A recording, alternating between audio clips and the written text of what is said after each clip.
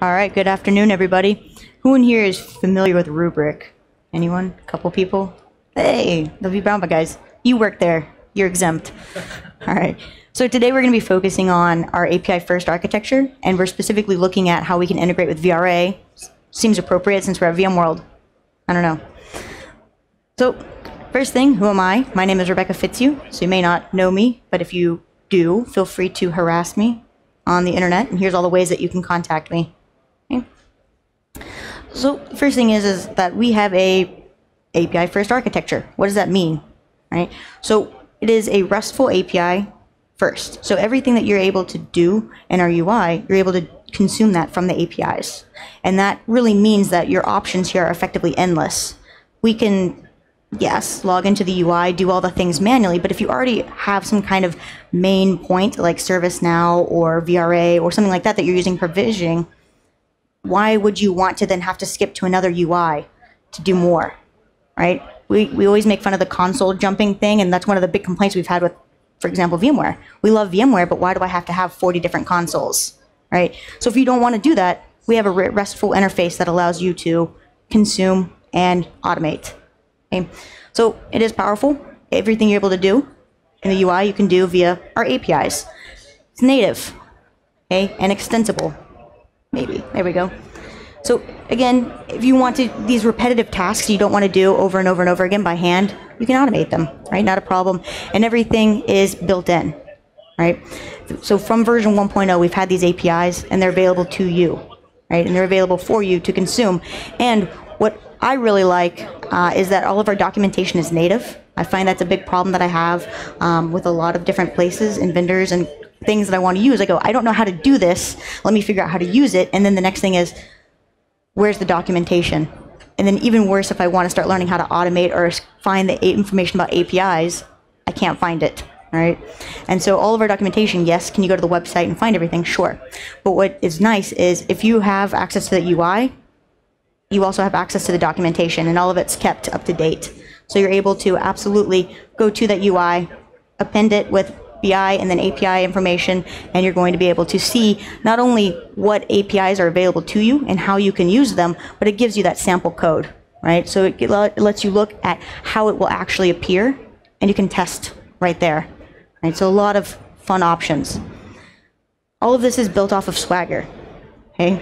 And so again, it's RESTful, so that means, yes, today I'm talking about vRA in just a second, and I'm going to demo how you could use Rubrik and vRA together, but that's not the only way, right? And vRA is not the only thing out there. So if you're looking at something like Ansible or SaltStack or Puppet, right, you can absolutely use Rubrik and those together. You like that guy? The walking guy? Every time I can use this slide, I use this slide simply just for that little animation right there. So ultimately, what are your use cases? Right? For me, it is, I want a single interface. I want to be able to do everything through this one point. That's my initial use case. That's just me. You may have a lot more than just that, right? And realistically, when we start talking about automation and APIs, it's endless. I can do anything I want, okay? So this is our architecture here for our RESTful-based APIs. So we know that we have pretty much the same logic across the board, right? So it is very much resource-centric when we start thinking about things like VMware and how we consume. It's very scalable, and it's extensible to not just VMware, right? Like we mentioned it because it is RESTful rather than it being a proprietary or very specific API. That allows us to do things like integrate and create custom scripts. So we have a wrapper for PowerShell. If you're more of a PowerShell kind of person, absolutely you can automate Rubrik using that, and there's a lot of information on GitHub. And vRO. Okay, not only do we have our own custom vRO module, but you can also purchase a third-party one from Solve Labs, and that gives you not only the module, but it gives you support for that module should you run into any problems. And then, of course, we have a module as well for ServiceNow. Right? Is anybody in here using ServiceNow? One person. Yeah, there's always one. Cool. So when we start looking at vRA and vRO, right, since that's what we're talking about and kind of focusing on here, we have our user, and we know that we can request an application, right, or basically a workflow, from a workflow, I should say. And then from there, during that new request, you're able to go ahead and assign an SLA. With Rubrik, everything is SLA driven. So you create this SLA, it's a policy, and that's going to specify how often should I back up, how long should I retain it locally, should I archive, when should I archive, where should I archive, should I replicate, all of those things. And so when it comes time to assign it, I can assign it at a cluster level or a per VM level. So as I'm provisioning here through vRO and vRA, I can go ahead and select, for example, the gold policy. Right? And it's going to apply all of those specifications directly to that virtual machine. And of course, it's consuming from vSphere, right? So it's applying to vSphere to that virtual machine that's underlying. We're using the RESTful API through vRO to do that, to orchestrate, to consume that API. But we're also using VADP to actually protect your vSphere virtual machines that are being provisioned and managed by vRA. Okay. So ultimately, can you use the UI and do everything that I'm going to show you? Yes. But if you're already using something like vRA, do it through vRA, right? Take a little bit of time, but it'll make your life a lot easier in the long run. Okay. So you can do everything, of course, through our full-featured. So here's where I'm going to try some magic.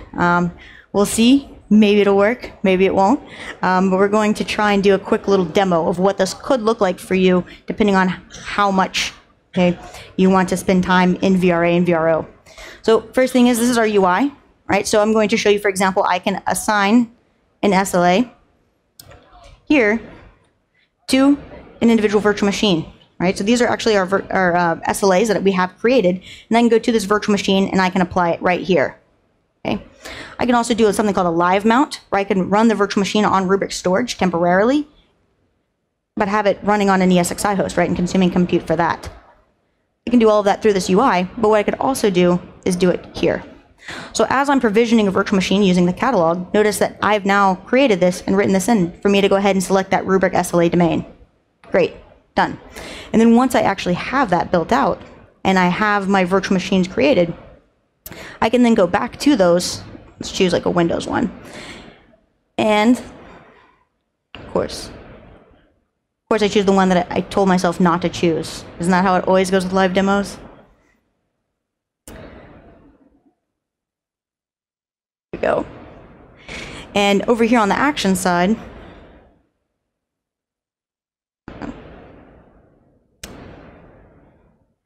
started timing out on me. You know, I knew it. I didn't try to get it to work enough. I didn't pray hard enough to the demo gods. So what it would look like when I have it loading, it would be right here. Okay, so notice whenever it loads up, I get the general tab, and over on the right-hand side, when we look at actions, we have the ability to do that instant recovery, to recover our virtual machine instantly, or we can do the live mount, where we have it running temporarily on Rubrik and consuming compute from the ESXi hosts. We can do on-demand snapshots, right? Recover files, change the SLA domain, right? So these are all things that I can, yes, do via our UI, but I can also do in vRA, for example, by consuming the APIs, right? And these are just some options that we have. That's it. Cool. Thank you.